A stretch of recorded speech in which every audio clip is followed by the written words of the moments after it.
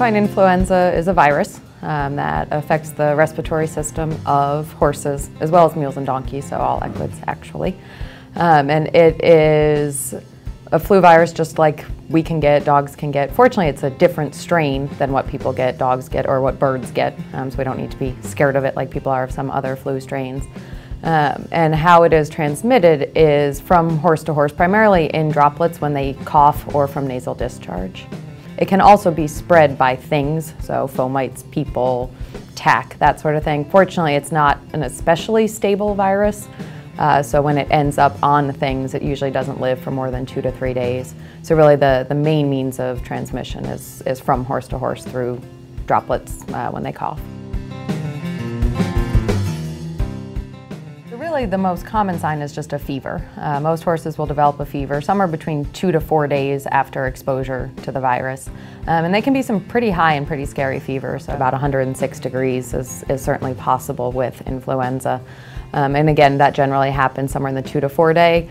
A lot of horses will develop a second fever spike 7 days post-exposure to the virus as well.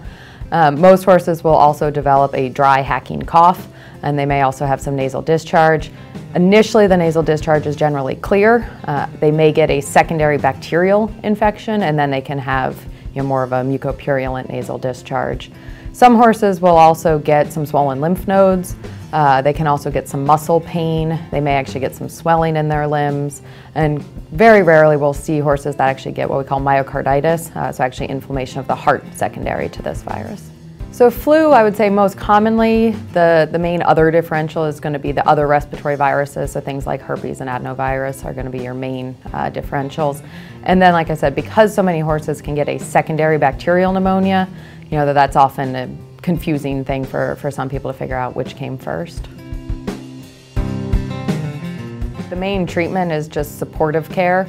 Certainly, again, if you have horses that are having high fevers, giving them an anti-inflammatory to help them feel better so that they continue to eat and not have some of the muscle pain and whatnot that they might otherwise have when they're having some of these higher fevers. There are antivirals that can be given for influenza. In general, however, we don't recommend them for horses. They do decrease the severity of clinical signs and the amount of viral shedding, but we worry that the more antivirals that we use, that we're going to start creating viruses that are resistant to them. And because flu viruses can be a much bigger deal again in people and whatnot, in general, we don't really advocate doing that. It's really more just the supportive care. Fortunately, this is a disease that generally isn't fatal, so it's just nursing them through. And then obviously if they get some of the more common sequelae, so things like bacterial pneumonia, then obviously antibiotics might be indicated if they develop that. So fortunately, again, with influenza, we consider it a high morbidity, and that in the right environment, you could have it go through the whole herd and have a lot of sick horses, but it has a very, very low mortality. So really, very rarely do horses actually die from influenza. If they do, generally it's either going to be foals or horses that are immunocompromised and sick for other reasons. Most horses within 2 to 3 weeks will be relatively back to normal from this disease. Some of them may have a cough that sometimes can persist actually even for several months. And then again, if they get a secondary bacterial pneumonia, obviously their course of disease will run a little bit longer.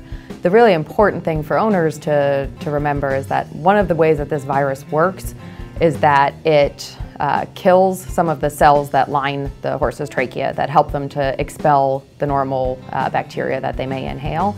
And it takes 3 weeks for those cells to come back. So even if the horse looks great after 1 to 2 weeks, it's really important to not ask them to exercise for at least 3 so that they can redevelop that normal lining to their respiratory system so that they don't get some secondary infections.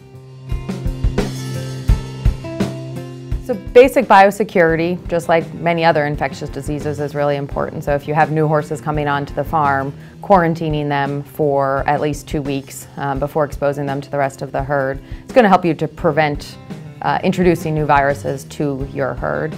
Fortunately, influenza is a disease that we do have vaccines for, so there are actually several different types of vaccines that are available. There's an injectable vaccine that we can give series of to horses that is quite effective in preventing disease, or at least if horses get disease in general, it's going to be less severe in those animals that have been vaccinated. There's also an intranasal vaccine that is available as well. That the benefit of that vaccine is that they're going to develop immunity quite quickly, so in an outbreak type situation, that would be something if you have a horse that you know has not been vaccinated, might help prevent that horse from getting as sick. But certainly working with your veterinarian to figure out what is the best vaccine strategy for your particular farm, depending on how many horses you have, the traffic as far as who's coming and going, who's going to horse shows, what the exposure risks are, varies from farm to farm, but certainly a veterinarian can help you decide what's best for your farm.